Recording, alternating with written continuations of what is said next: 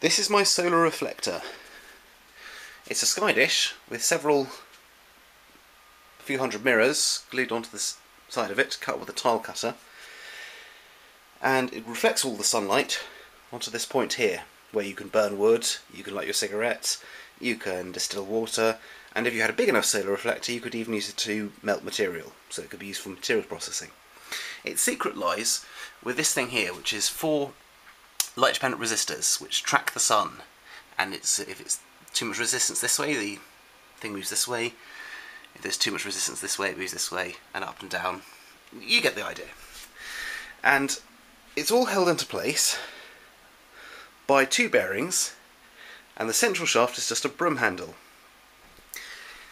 The sky dish is bolted on here. Oh, and look at all of this. This is where I've been gluing on all of the tiles, and it comes up with this very interesting silicon stuff that comes out the back. And there's a stepper motor in here.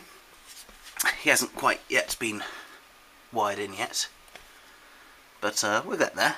And down here, here's the secret of the bottom motor, and you can see there's some ball bearings in there, a CD, a stepper motor, and this thing here is an Arduino, and he tells the stepper motor to move. So you've got the 4 wires. I've only got 1 stepper motor in just for testing at the moment to prove that it does work.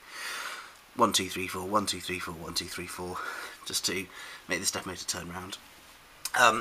Here was a prototype board, and I'm only really using these things at the moment, which are ULN transistors, and basically they're just motor drivers so that you can change the voltage to drive the motor around. And it's all supported on a separate shaft that goes along here, and in here is the other stepper motor, and I built these little gearboxes just out of blocks of wood, nuts and bolts and washers, and they do the trick quite nicely. And then, so it's counterbalanced, I've put one of Lexi's weights at the back here just to weigh it all. And right at the back here you've just got 2 support frames just so that it holds up.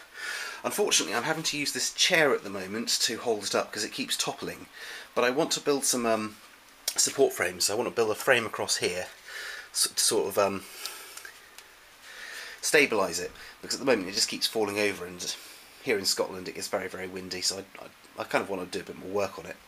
But yeah, that's basically my solar reflector that I've been working on the last few months, and I'm hoping that I can, make a solar barbecue with it.